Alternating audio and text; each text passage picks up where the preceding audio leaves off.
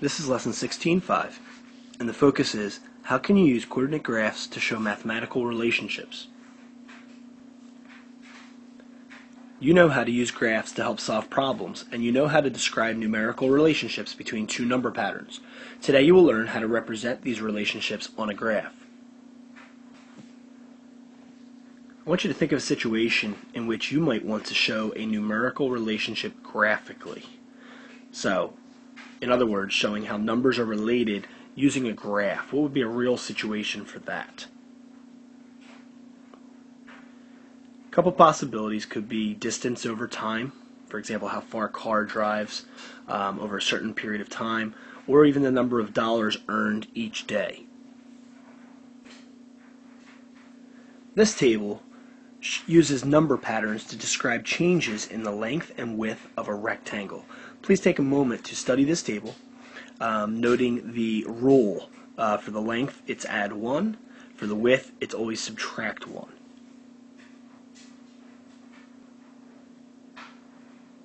Let x be the length and y be the width.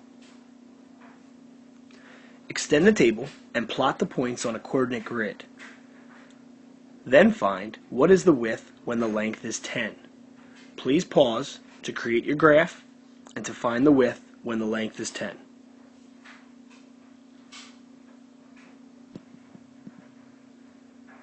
Now please compare your graph to the one on the screen. Here's where the points should be plotted. First length is 1 and the width is 11. So I'm going to extend my grid a little bit, assume it will be up here. 2 and 10, 3 and 9, and 4 and 8. You can use solid dots, of course. On Show Me, I need to use these circles. Hopefully you're noticing not only a pattern in your line, that there's a straight line forming, but also a pattern in the table, the relationship between the length and the width. If I continue plotting my points, they should all fall along this same line. And what you should notice between your x and y coordinates is that the length and the width always adds up to 12. So I'm going to go ahead and connect my lines. So to find the width for a length of 10, I can extend my table out. For example, I can add 5 and 6 to my table and follow the rule. I'm subtracting for the width, so I'm counting down. Okay, and I could do that all the way up to 10. However, as we just mentioned, there's also another pattern, and that means that if my length is 10, I need a total of 12.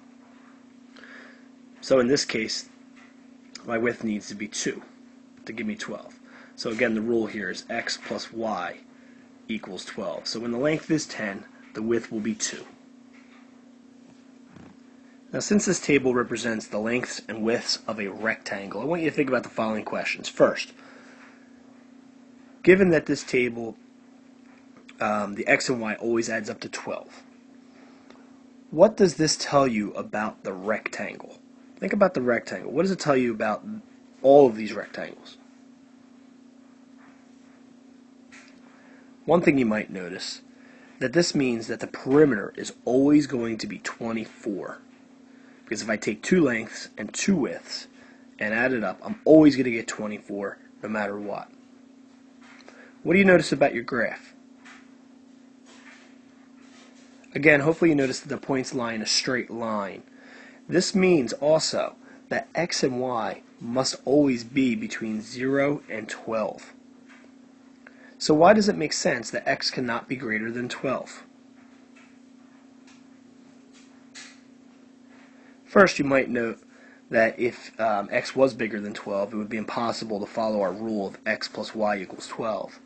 But also, you can't have a rectangle with a perimeter of 24 if the length is greater than 12.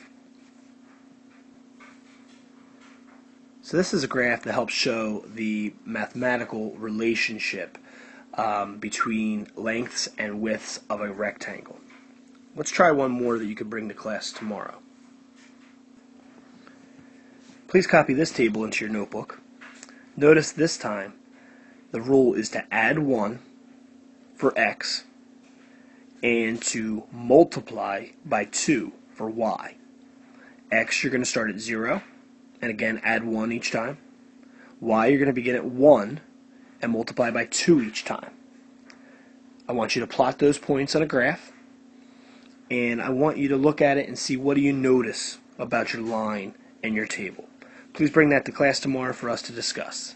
This is lesson 16.5, and the focus was how can you use coordinate graphs to show mathematical relationships.